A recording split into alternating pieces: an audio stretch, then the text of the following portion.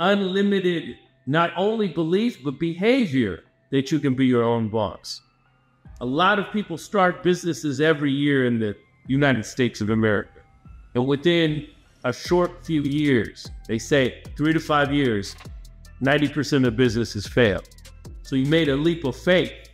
Now, some of you have different circumstances. Some people work full-time. Some people work part-time. But if you really want to make a difference in real estate, just like in all businesses, like I said Friday at the Inglewood board, it's really about habits. A set of habits equal a routine. A set of routines equal a lifestyle. And you really have to be able to prioritize how you manage your time, because time is one of those factors you never get back. The hard time with entrepreneurs is time management. It's not leads, because leads are plenty. There's more than enough people that want to buy houses. It's follow-up, and it's the time committed to the action of lead generation. So you have to be able to prioritize your day. You have no customers, you have no revenue or potential revenue coming in, true or false. And if you don't get customers or clients through the door, then how successful are you as a business? A lot of people prioritize the wrong things in real estate. What are some of the things that people want to prioritize when they first come into real estate? Getting a nice flyer. We've done that for you. It's already designed. Getting business cards. It's already designed. What else? Yes, there are. You already got templates. We just released 50 to you. Why am I doing these things? Why are we doing these things? So you can get out of the locker room and play the game. Because until you play the game, you're not making the effort. We're not in the business of renting out desks and furniture and offices. We are in the business to make our real estate agents the most successful and professional agents in the areas we serve. And by coincidence, the areas we serve are very personal to us. By coincidence, these are the areas we've grown up in, we've gone to worship in, gone to school in, patronized local businesses. These are near and dear areas to us. So unlike a lot of different brands, unless you prioritize, guess what ends up happening to a real estate professional who doesn't prioritize? You go out of business because you fail to have business hours, you fail to get customers, you fail to prioritize what you should be doing. And that F word I always talk about is what? Why do people come? Flexibility. Flexibility. Not the yoga type either. Not some praying mantis looking downward dog type of shit. I'm talking about real deal flexibility.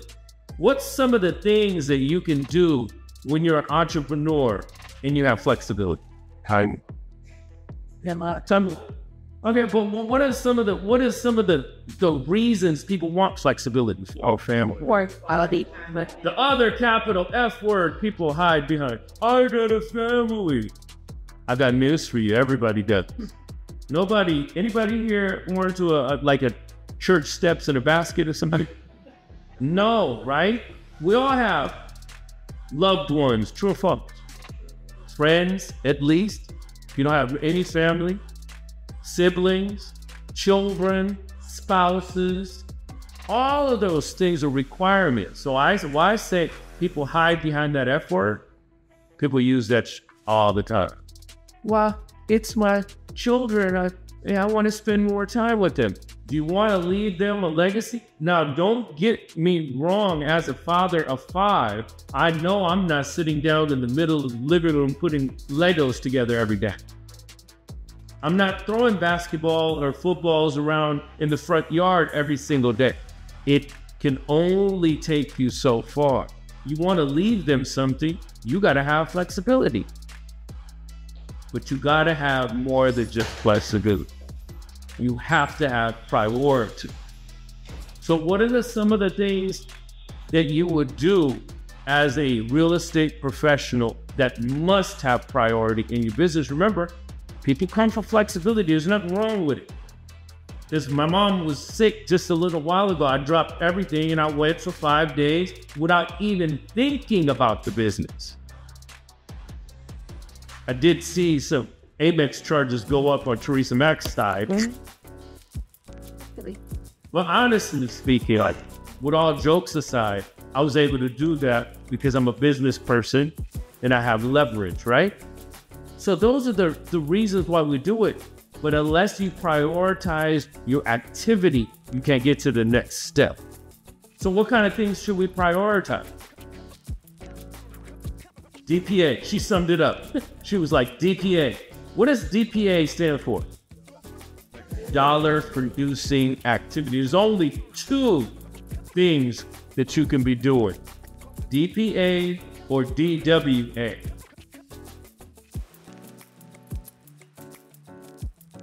Wait, it is not dorks with an attitude either. What is it?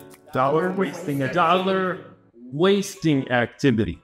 So, what's a dollar producing activity, ladies and gentlemen, in real estate? Door knocking. Door knocking. Okay?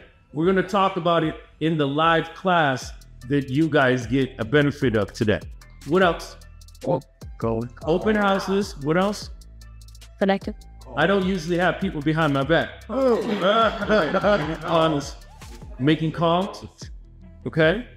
Building relationships, right? Basically, cultivating. That's all you guys are talking about. Cultivating relationships. And you guys are experts at cultivating relationships. Who doesn't feel like they're an expert in cultivating relationships? You've been building relationships all your life. From the playground to the schoolyard to the workplace, right? How many people are married here? Okay, I think you made some friends along the way, right? How many people have kids here? Okay. How many people have ever gone to school here? How many people have ever had a job here? Right?